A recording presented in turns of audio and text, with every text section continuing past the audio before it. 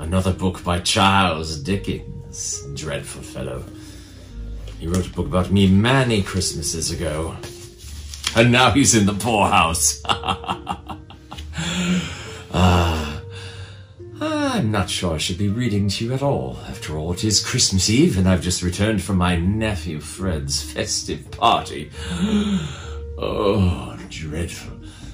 But that eggnog was absolutely delightful, though toxic to my liver. And shall we begin? It was the future, and modern homes were being constructed to the highest standards and much more energy efficient. Homes were made airtight and sealed with a bubbly foam product simply called spray foam. It was sprayed to attic spaces, outer walls, and cellars. Airtight humbug.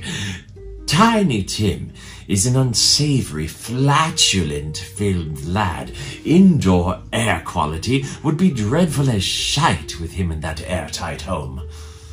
Probably would decrease the surplus population for all of its occupants. And for the record, Tiny Tim is not that tiny. And he's grown incredibly large man-boobs.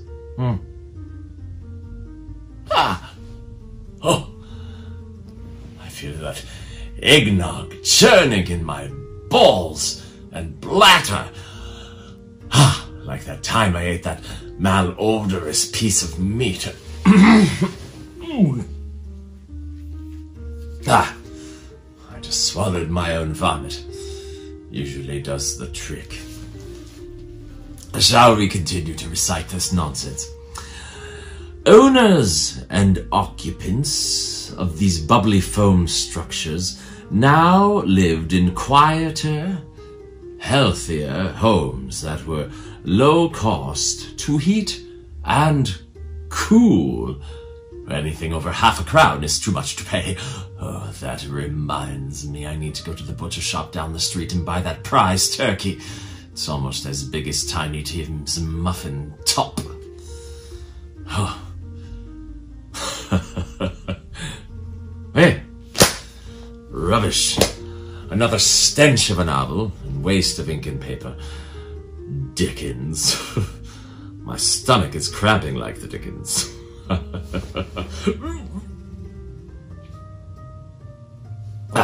Yes, did it again.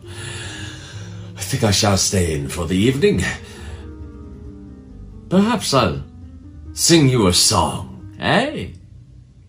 Everyone likes a song. I'll stay home for Christmas. You can count on me.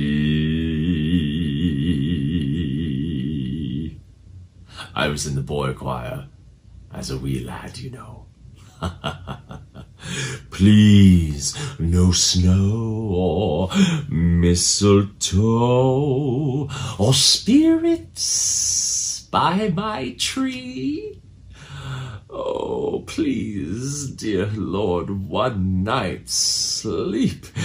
Christmas Eve will find me where the toilets be.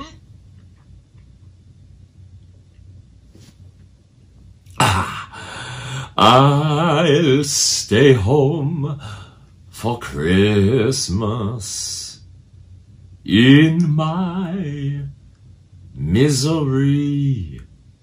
Humbug.